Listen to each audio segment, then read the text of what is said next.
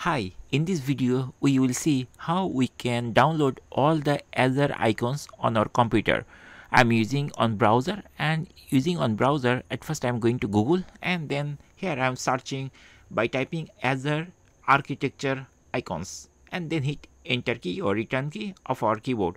Then Google will show us this type of link, and on of this link will be the actual download link of all Azure icons. So let's find out which one is that. So here we will find one link which starts with microsoft.com, and we are seeing this is the desired link. We just need to click here, and then we have to go down at the end of this page. We have to keep scrolling almost at the end of this page, and here we will find a checkbox. I agree to the above terms. We just need to click over there to check this thing. Remember, you must have to check this icon, I mean checkbox, otherwise the download button will not be enabled. And once we hit the checkbox, then the download button will be enabled, and then we can click here to start the downloading.